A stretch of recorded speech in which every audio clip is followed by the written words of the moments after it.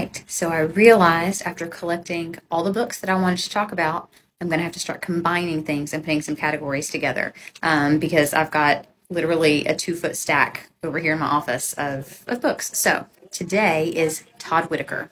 Todd Whitaker has two excellent books. He has more than that. I know these are two that have been most powerful for me for reading.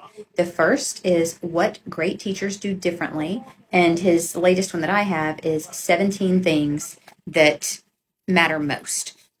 So one reference from this one that I use all the time is when teachers have several students in a class who are difficult to manage and work with. One piece of advice that he gives is you just pick one at a time to try and pull over to your side as a teacher. And you start with the ones who are on the most outskirts of bad decision making.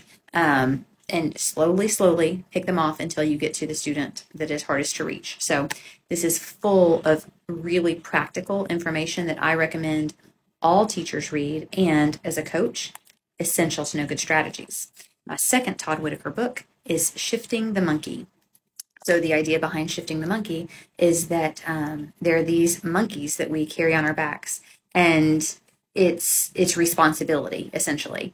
And oftentimes, the person carrying the monkey, carrying the responsibility, is not the person who should be. So keeping in mind with this that